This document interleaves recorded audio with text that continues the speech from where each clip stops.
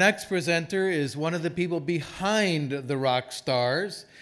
John Papola is a filmmaker. He's an entrepreneur and the co-founder of Emergent Order, which is a creative studio based in Austin, Texas. He's a self-taught economist, which is the best type of economist. He worked it out. He gets it about how freedom works and how markets work. And he has introduced tens of millions, maybe hundreds of millions of people to the ideas of liberty through the Keynes versus Hayek rap video, the Christmas carols involving liberty, which I love those. I've inflicted these on all my friends. And The Cronies, spelled K-R-O-N-I-E-S, which is a fantastic spoof of Saturday morning cartoon fare for kids, but it's about capitalism. John is a great evangelist for the ideas of liberty, and he's going to speak on the messenger is the message, the role of character in telling liberty stories. John.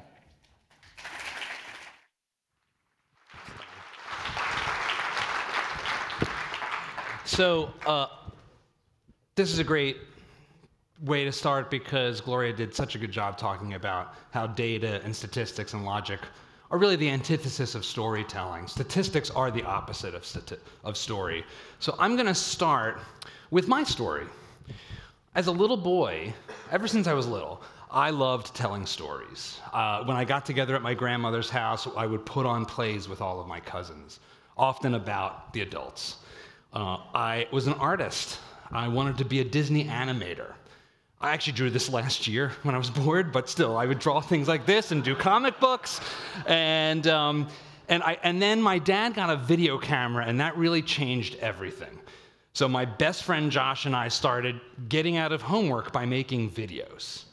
Oh, some big project, we've got a video for that. This was a little political news show we did. So of course, I went to film school, and in film school, you learn to become a director, or you learn to want to become a director. And I loved Steven Spielberg, and I wanted to be him. I wanted to make movies. And so when I got out of school, I got into the business, and I had a series of very interesting bosses along the way. These were my first two. And they were interesting bosses. Unfortunately, they faced a tragic death in 2001 with the dot-com bubble burst. So I sought off a friendlier face to guide my career, SpongeBob. And at Nickelodeon, I started to get to actually make stuff, to get to direct commercials and little videos and stuff that went on the air. I wanted to share these, but in 8 minutes, not going to work. But like all of us, you eventually grow out of childish things, or at least mostly grow out of them. And so I went upstairs on 45th and Broadway to Spike TV, the first network for men. And it was here, over these 7 years, that I really developed the bulk of my career. I became one of the 2 creative directors overseeing the network's commercials and launches of all of its shows. And so as far as I had come over this 8-year, 9-year time, I still didn't feel like I was actually getting closer to my dream, my film school dream of directing movies. I was making commercials for other people's movies. And I think part of the reason was I didn't have a story I wanted to uniquely tell. And then everything changed. I met the love of my life. It's not the tiger. We got married, we moved to Jersey, so we became bridge and tunnel people.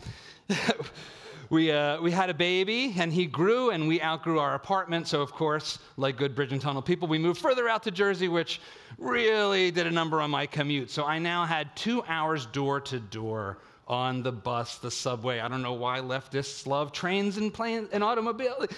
Public transit sucks. If you're a New Yorker, you know it. But all along the way, at 2007 and 2008, the entire economy collapsed. And I had no idea why. I only had 1 economics class in high school.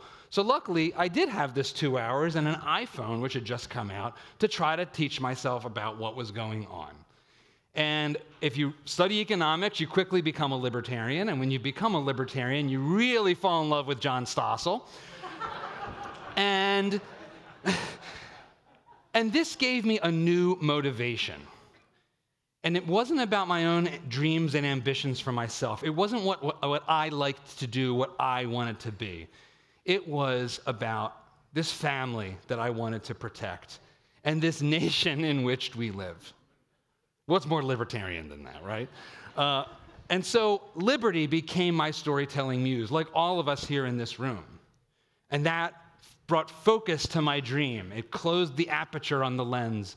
And I wanted to make a movie or movies about liberty. I reached out to my favorite podcasting economist, Russ Roberts, and as Tom said, made a couple of rap videos about the boom and bust cycle and monetary policy, which somehow were popular.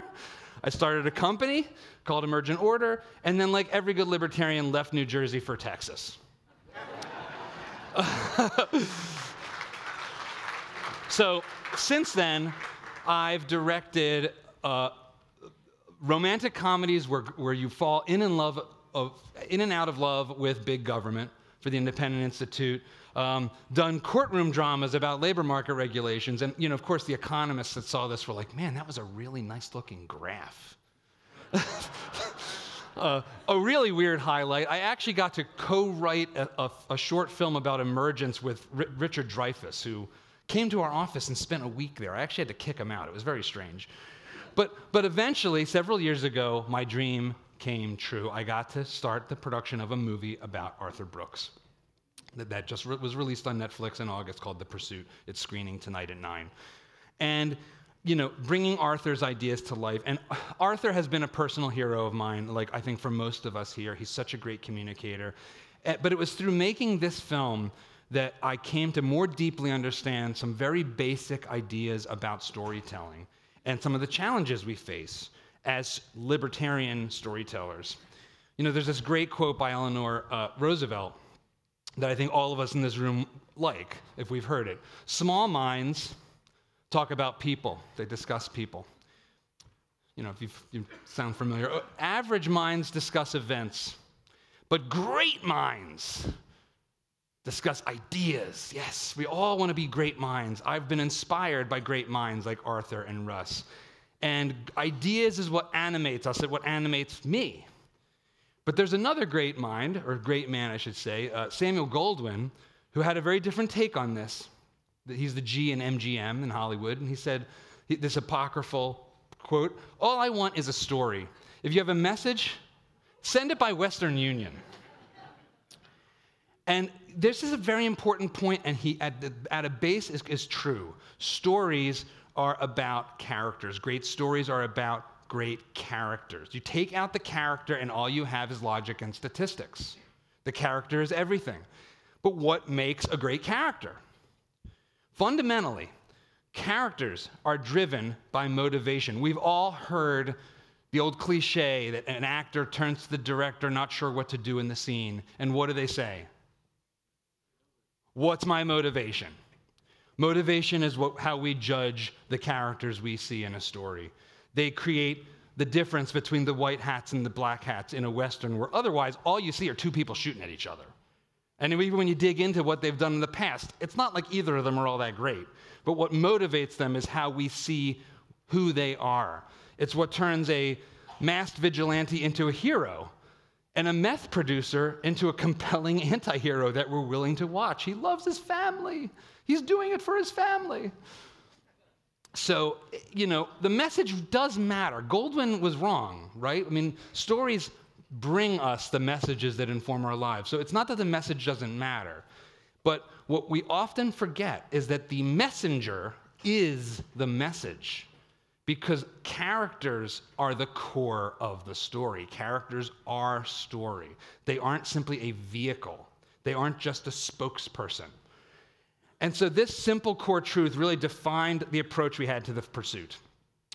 And it made Arthur pretty uncomfortable because he doesn't like to be the center of attention, actually. He doesn't want it to be about him. He wants it to be about his ideas, about his message. And so as we produced the film, we realized we had to embed more and more of what makes Arthur who he is and what motivates him. And so throughout the film, we focus on his story, his motivation, his background. He forms the spine of the film. and takes us on that journey. We see him meet with others whose lives inform the ideas and embody the ideas. We go into intimate moments with his family, and we see him open his heart to people with whom he disagrees. And along the way, we have other characters whose lives define the ideas, and we are with them as we learn the ideas. We can't separate these two things. Gloria said it fantastically. We have to be connected and inspired by passion.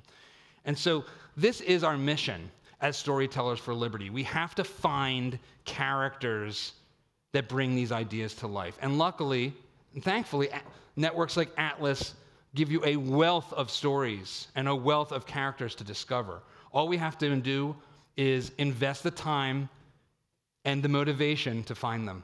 Thank you.